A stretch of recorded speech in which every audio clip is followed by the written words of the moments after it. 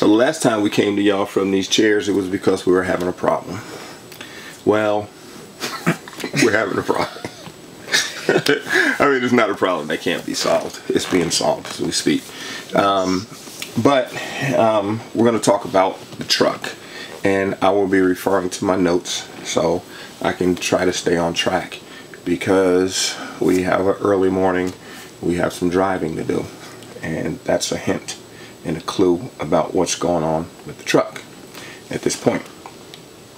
So the last time we spoke and y'all saw me, I was just sat down. Minnie told me to get to work, and I had just sat down and started working and looking for a rental to use.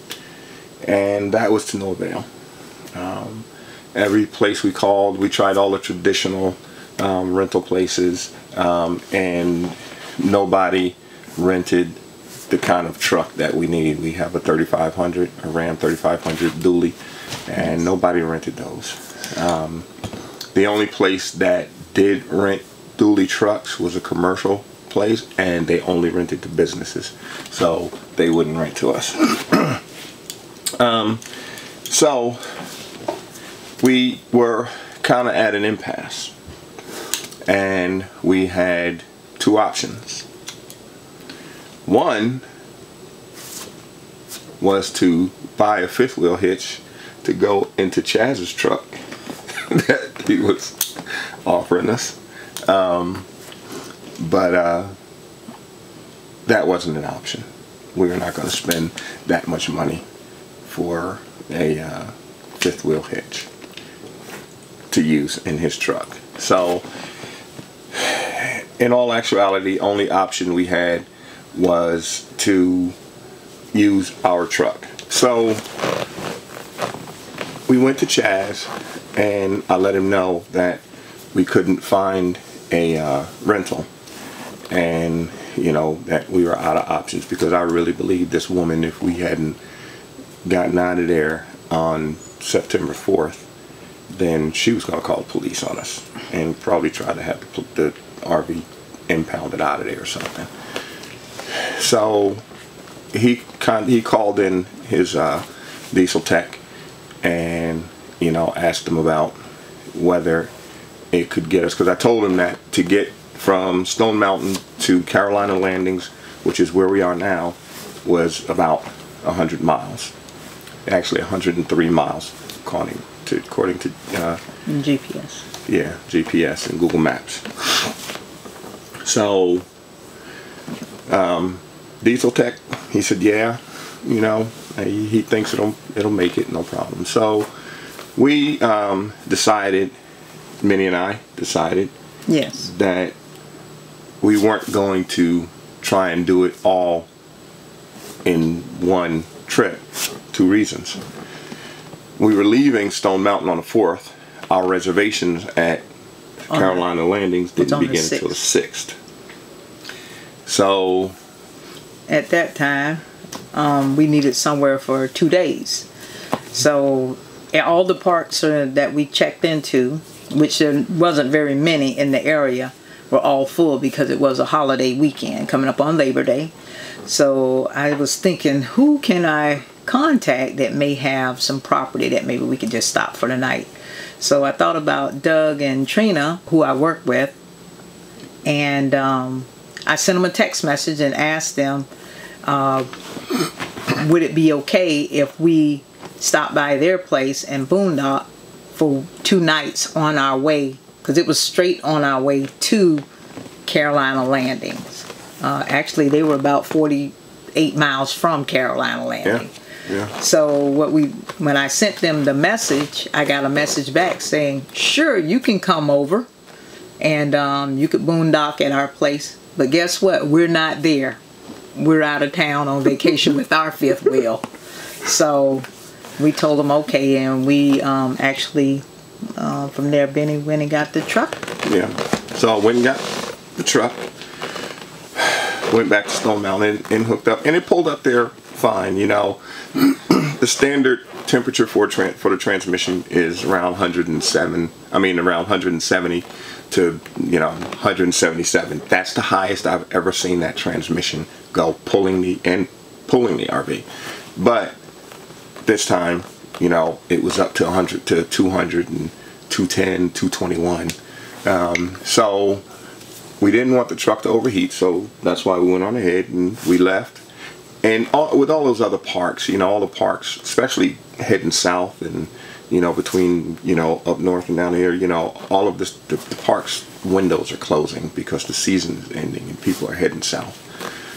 So we figured it would be a grand idea to stop there, let the truck cool off, let the engine cool off, and we did that, and we had a good time just boondocking in their driveway. Yes. We got to go to Tanger Outlet and get some new Crocs, and then we saw a winery while we were on our way there, and we decided to stop there on our way back, and everything worked out. So then after that, we went on ahead and finished the trip up to Carolina Landings, which is in Fairplay, South Carolina. We got there, we set up, and on the 7th, when they opened back up because of the holiday, and beelined it straight down to Stone Mountain to the Chrysler dealership, dropped the truck off, and then we had the issue of transportation again. Yes. So we went on ahead and we rented a car. Yes. And which was fine because Chrysler committed to reimbursing us for the rental of the car. Most of it, they couldn't reimburse the full amount, but they reimbursed. It was what, like $45 a day or something like that? Yeah, they reimbursed $45 a day. We paid like $59 a day.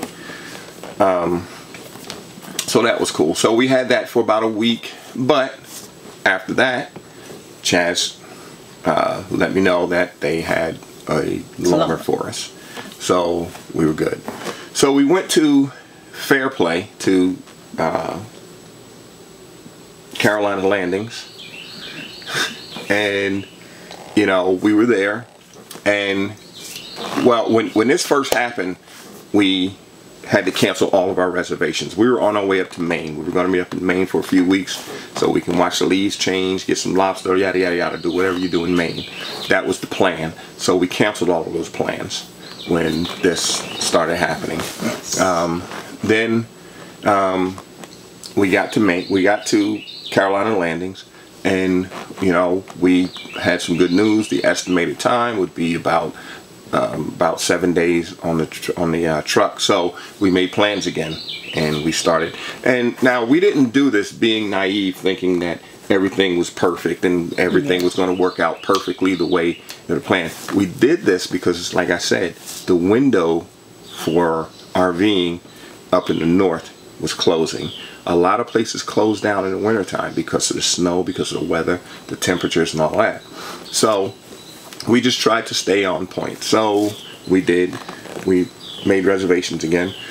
And then we were told, well, it's not going to be, we're not going to be able to order the transmission until Tuesday.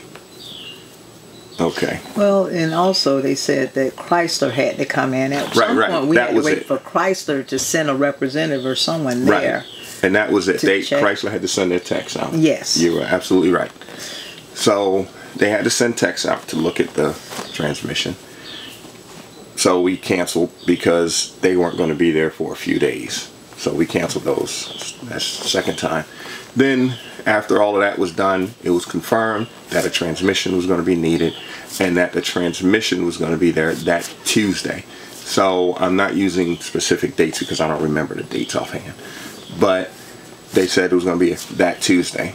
Okay, cool. So we decided, let's go ahead and get these reservations back on point because we may be able to make something. And again, those windows are closing.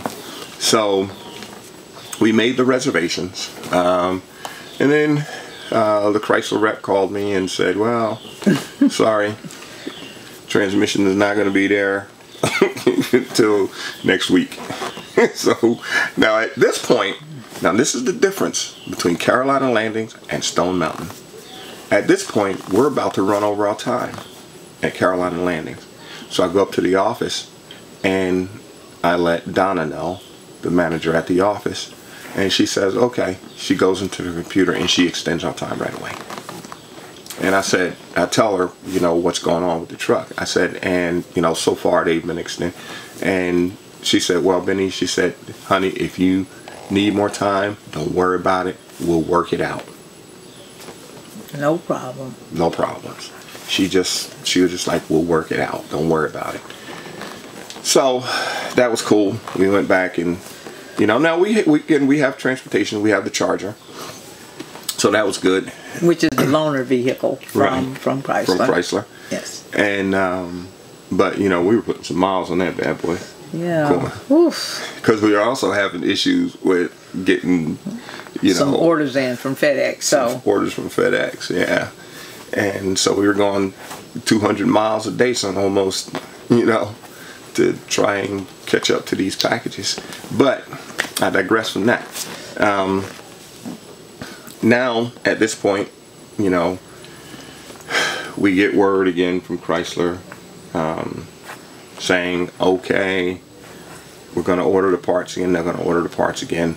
And hopefully they'll be in, it was on that following Monday.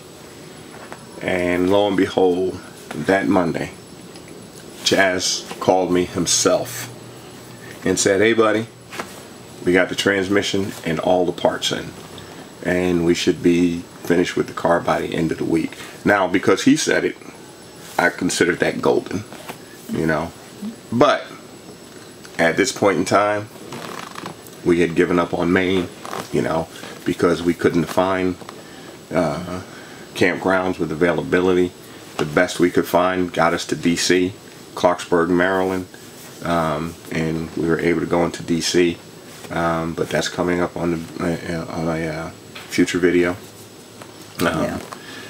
So that worked out. Gotta look at my notes here. So that worked out, and we got the truck back. Okay, all of our orders were canceled. So, and now that's where we are now. That's where we are at this point in time. The truck is outside. It's late. It's dark out, so I'm not going to even take the camera out there. Let y'all see. I'll take my word for it. The good thing is that all of this was covered under warranty. Under warranty. And also when we purchased the truck, we did go ahead and make the sacrifice and spend some extra money to get an extended warranty. So yeah. I'm not a person who like to buy a warranty on certain things because I feel like if it breaks, I'm going to take it back.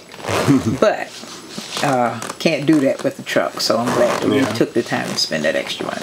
And I'm the kind of person who, you know, if something goes down and something has to be done, you know, I don't use backyard mechanics and I don't try to do major stuff myself. I'd rather take it someplace and let somebody do it who I can hold responsible for the work that's done to it. And you know, that's what we did. And because the RV and the truck is your home and it's an investment, it's your place where you're living at. You need to have it done professionally so that someone will be held accountable, you know, because if something go down, and we learned a real serious lesson that when that truck went down, you have nothing to move your home. You're stuck. Yeah. You're like dead in the water. You're stuck, you know, unless things just worked out for us. I don't know what would have been the other option. Yeah. We would have had to come up with something. I don't know if you have to get a towing company or something like that to pull it, but how in the world they do it, I don't know. Yeah. But anyway, I'm sure it would have been somebody. Well, we do know somebody who did have a towing company move their RV, and it was a substantial amount of money. Yeah. A lot of money. But luckily, their situation allowed an insurance company to pay for theirs. We would have had to pay for it out of our pocket. Yeah. So. But out of that, because we had to extend here at Carolina Landings so many times, we went on ahead and instead of putting Donna in a position where she had to stress herself out trying to work in our problem, you know, we just went on ahead and upgraded our Thousand Trails membership. Yes. And we'll talk to y'all about Thousand Trails in the future. But we ended up extending and, you know, upgrading the membership, which allowed us to be here for 21 days. And we used every day of it. And the thing is with Donna there at the office at Carolina Landing, whether we upgraded our membership or not, she was willing to work something out. And that's all that mattered. Yeah. Because, hey, if we have to work it out, we'll work it out. Yeah. You know, whatever we have to pay, we'll pay it. And the thing is that she was willing to make accommodations for us. And let me tell you what I said to her. I said, well, you know, what if somebody else needs a site? She said, you're on the site. If you can't move off the site, then you can't move off the site. I just don't know what to say. I really appreciate her. You know, she was like the bomb. Yeah. All right. So, and then finally, you know, I want to address something that we said, a statement that I made. I'll speak for myself. Minnie made the statement too. But I'm going to speak for me. He's going to speak for him. Okay. When I said that we would not go back to Stone Mountain, we won't spend any more money there. That's me eating my words. And here's why. Okay. Stone Mountain is a very nice park. And when we get to a point when we're there and not having issues with people at the park, then, you know, we'll do a video of the park. But it is a very nice park. The park didn't do anything to us. And we would be amiss, and we would be shooting ourselves in the foot if we did not use the park when we have access to it. Because it's right there where all of our friends are. Okay. And also it's convenient to our children and our grandchildren. Okay. Yes. More convenient than Fort Yargo or to Lake Lanier. Lake Lanier.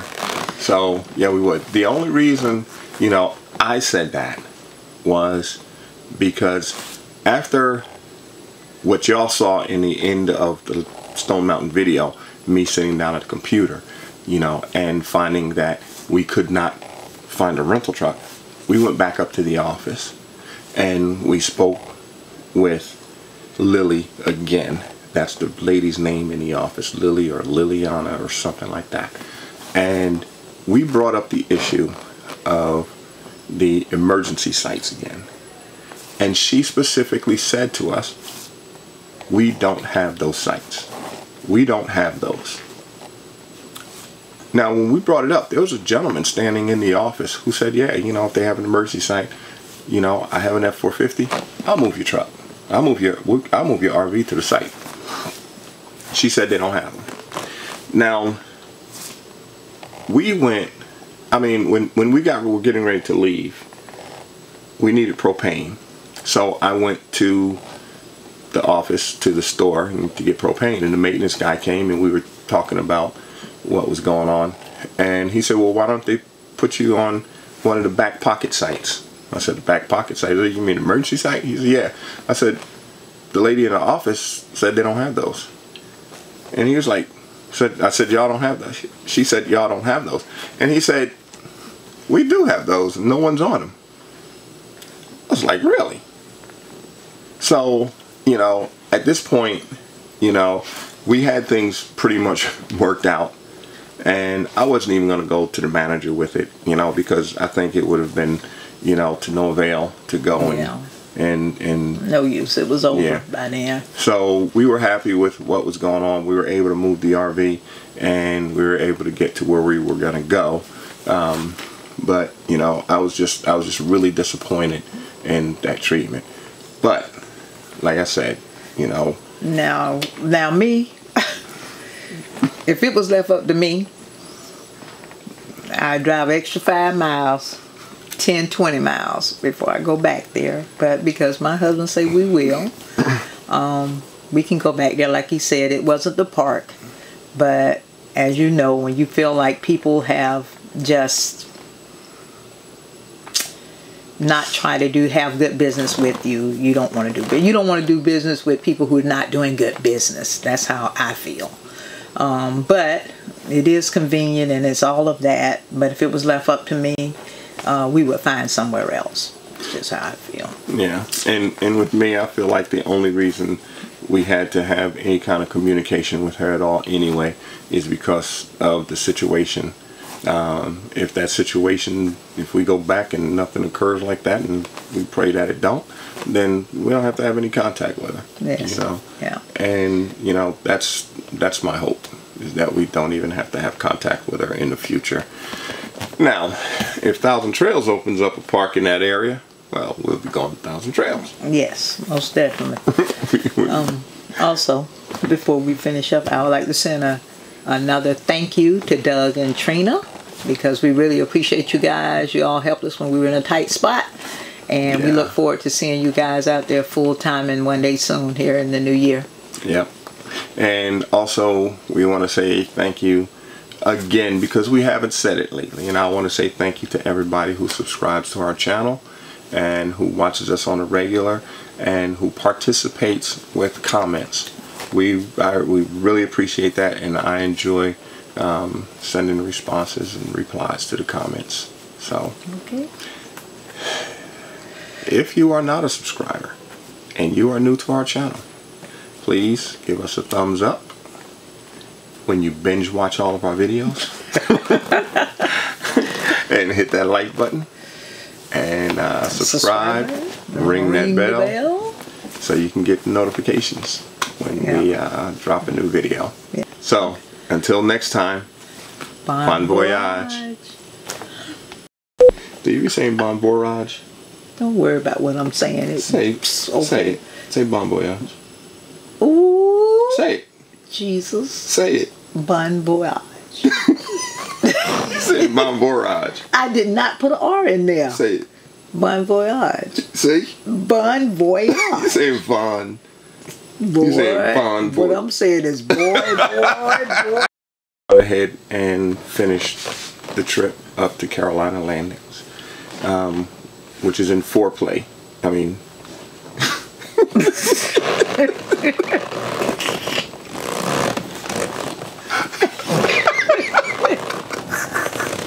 okay, sorry. Which is in Fairplay, South Carolina. What in the world are you thinking? Okay, so